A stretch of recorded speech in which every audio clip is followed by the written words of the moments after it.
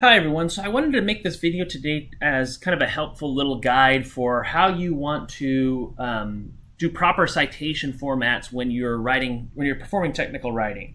So this is different from your typical MLA format that you have seen in other publications and doing bibliographies by, basically author's last name. So when you're doing scientific writing, we want to be able to organize our references because we need to reference prior work, and we need to cite when we're basically building off of prior work, and we need to include those in our paper. And we need to cite by order of appearance. We need to use scientific formatting rules. And again, this is just an example. When you actually submit articles, journal articles, you're going to want to use their specific citation format. But this is very general. It's an easy tool that can be used and adapted.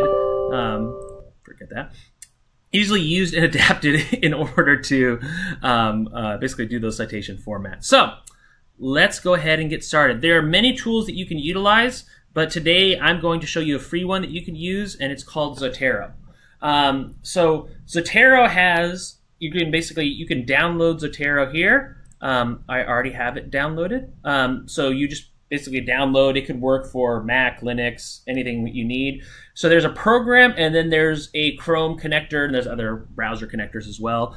That plugin is right here. So it allows me to, basically when I search for articles, to just go up here, click save, and you'll see how it works. So I'm going to open Zotero. So once you download, it's quite simple. If you want to kind of see me do the download, we can do that, but it's quite straightforward. I'm going to delete all these. So let's delete these.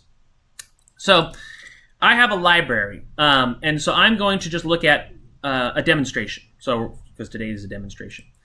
So let's say I start writing. So I open up Word. We'll look at this on Google Docs as well. So let's go ahead on that. So we have, I'm going to say active matter is interesting. And let's say I want to cite that. Obviously, you're going to write something much more clear. But I want to look up some scientific articles. So I can do style. Okay, yes. So I click here. I'm just going to look up a couple articles. Shameless self-promotion of these articles. Let's do style. And here we go. Excellent. So let's say I look up an article. This is interesting. So once I decide I really like this article, I can go up to here, and you see here, this little paper icon. I could save this to Zotero. And when I do that, I can now open Zotero. I have to have Zotero open in order to save it. But look at item type, journal article, title of my work, authors. And I can also see here, I actually have the full citation here as well, or the full paper. So I have the PDF of my paper as well. So that's pretty cool. One click and you're done. So I could do the same thing here.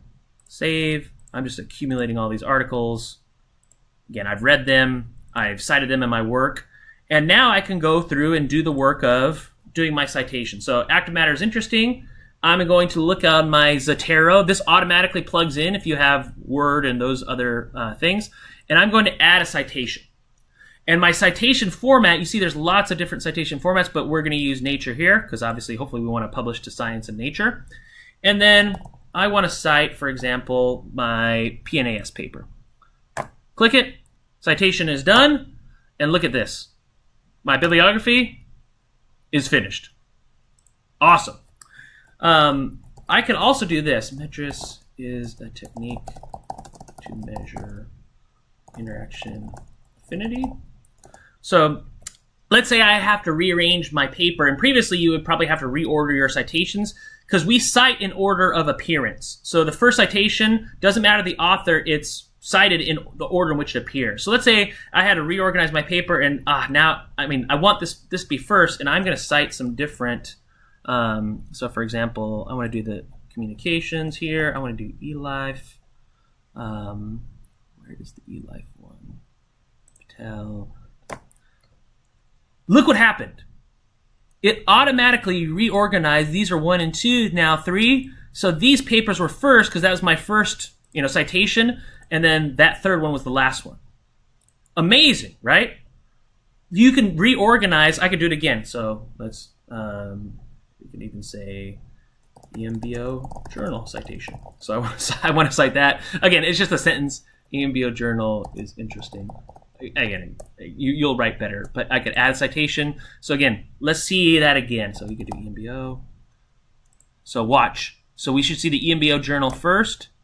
The Nature communication gets pushed down, and voila! It automatically reorganizes that for us. So that's really cool. We can go into, let's do Google Docs. So let's go to Google Docs.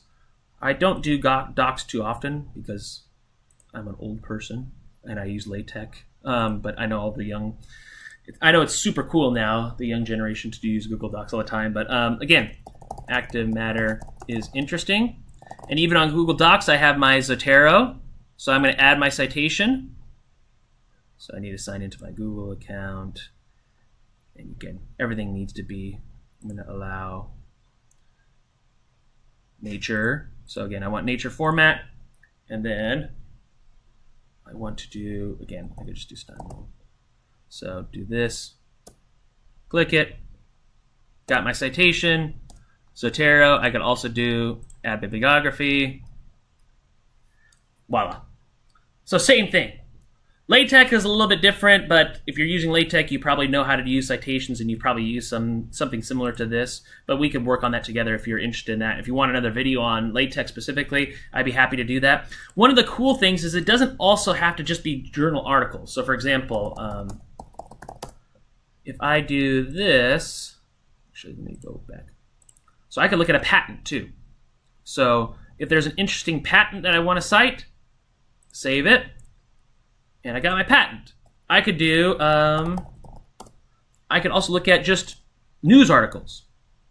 So basically you can look at this new technique for rapid COVID testing, and I could save that here. And I could add this, basically patent and news article. And I could add those citations. Let's see if we could find those patent methods. Here we go. There's the methods, and then we can say MIT researcher. Here we go. And again, reorganization. So Zotero, lots of these tools are very, very, very good to use. Please use them. Use it in your writing, and I hope this is helpful. If you have any other questions or would like to see this demonstrated in other videos, please let me know. Thanks. Have a good one. Bye.